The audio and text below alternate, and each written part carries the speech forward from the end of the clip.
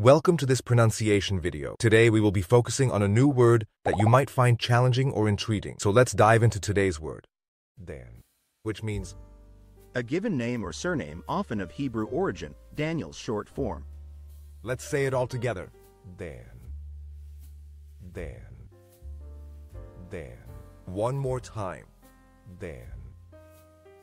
Dan. Dan.